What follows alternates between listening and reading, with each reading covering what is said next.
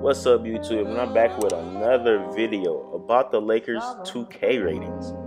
Now we're gonna go from point guard to center, and we're gonna start with Rajon Rondo. And as you can see, Rajon Rondo is a 79 overall. And I actually like that rating because I feel like he should have been an 80 actually, because in the playoffs he played very well.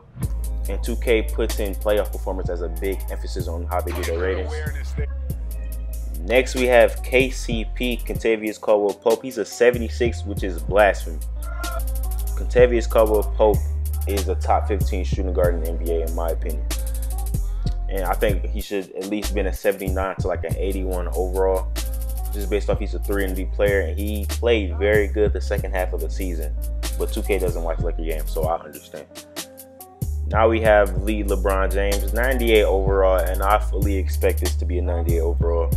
You know, best player in the league, had a great playoff. He's also the cover athlete of this year Ultimate or whatever enhanced edition of the game. And 2K really rates LeBron really high on a lot of 2K, so I have no problem with this. They couldn't mess this one up.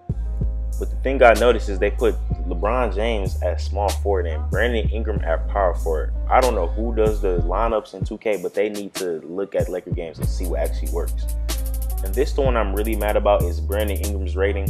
82 is not bad of a rating, but when compared to his counterparts and his peers, it's extremely low.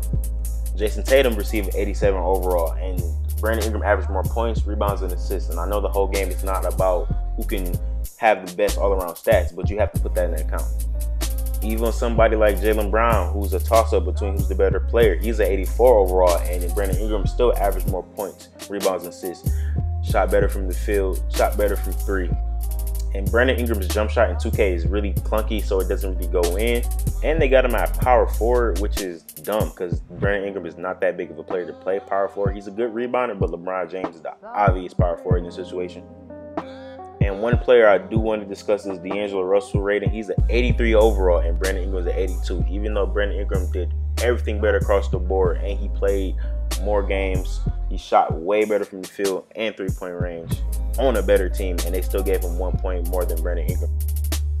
Some of the players that they don't show in the ratings is Kyle Kuzma and Lonzo Ball. If you look to the left of the screen, you kind of can see the second string, and it looked like Kyle Kuzma is the 79 overall, which is dumb. I think he should be at least an 82, and Brandon Ingram should be an 84 overall.